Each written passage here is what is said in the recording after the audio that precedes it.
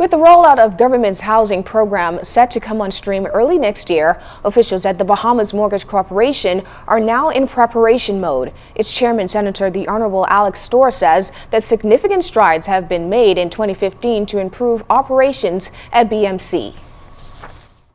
Things are going great at the Mortgage Corporation. What we're doing now is preparing for the government's full launch into the housing program.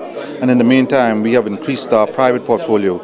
And the private portfolio is where we do loans for private houses where persons may come in and get financing for either vacant property or house that's not government initiated.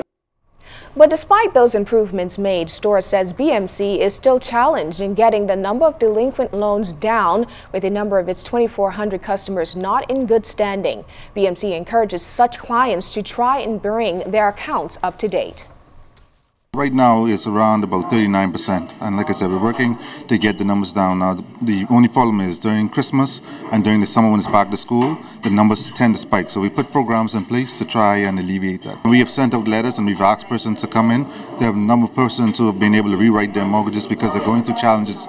But what I always say is that if you're having a challenge, come in and call us and see somebody, because we don't know what difficulties you're going through, and so we may be able to help you, but we don't know if you don't contact us.